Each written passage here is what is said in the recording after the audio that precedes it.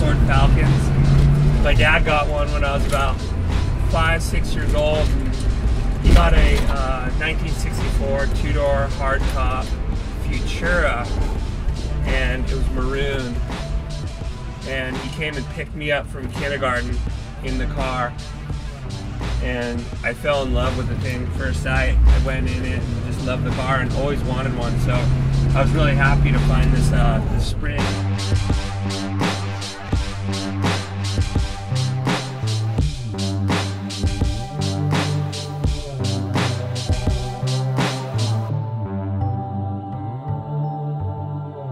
This is my 1964 Ford Falcon Sprint. I got it when I was 15 years old for $500. Found this car. It was just a shell when I bought it, so I didn't even have $500 when I went to buy this car.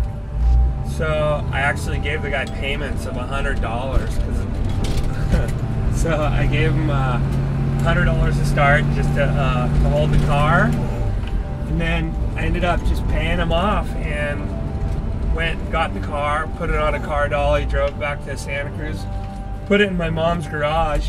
She hated it.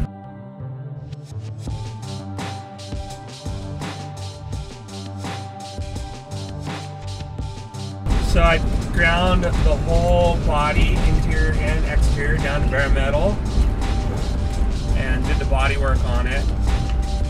And then had it painted.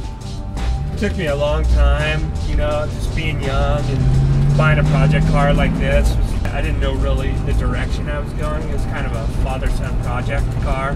So I really learned a lot about working on cars and just kind of the sequence you go. Now, in retrospect, if I could go back, I would do it a whole different way. But, you know, it was cool and I learned a lot and it was fun. So I'm happy. And it's come a long way, and no one really thought that I would actually get it to the point where it's even at now, where it even drives. So it's cool. It's a money pit, you know, like all project cars are. But I'm having fun with it, and I'm gonna keep it forever.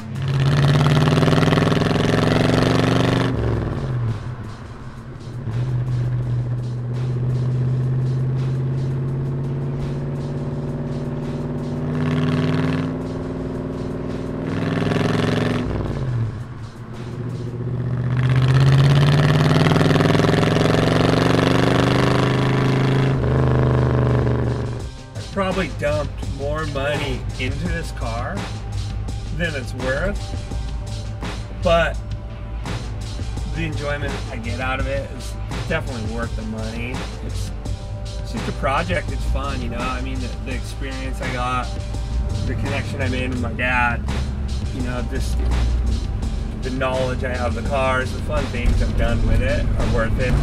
The engine is a whole nother story. So I needed an engine for the car. It didn't have an engine or tranny or anything. So I knew a guy who owned a junkyard in Santa Cruz. So I actually worked for the guy at the junkyard he had a 1983 Mustang 5.0 that had an engine fire. So what I did was I removed about 4 engines out of some other cars to pay him off to get this engine.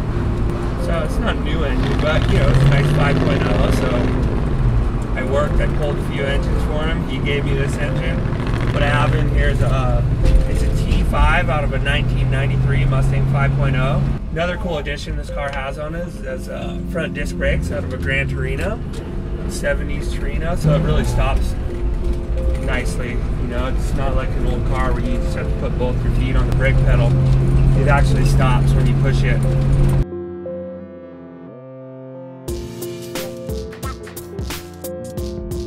Another thing I did was I put a brake power booster out of a 1994 Geo Metro. It's kind of a weird conversion, but it actually works well. This is just, it's a really nice driving car, and it's a work in progress. And so the next move for me is kind of interior, clean up the engine, do a couple things. You know, I got it to the point where it rolls, it drives nicely, it kind of cruises around, and you know, slowly but surely make it a nice classic car. I've actually touched every part. I know exactly I know how hard I've tightened bolts underneath this car. I know where bolts are. I know the color, how worn down bolts are on this car. Touched it all. I've scraped the wheel wells. I've been under there. I've beat mud out of every little crevices. I've sanded little areas that people don't even know are there. So it's kind of fun. Pretty intimate.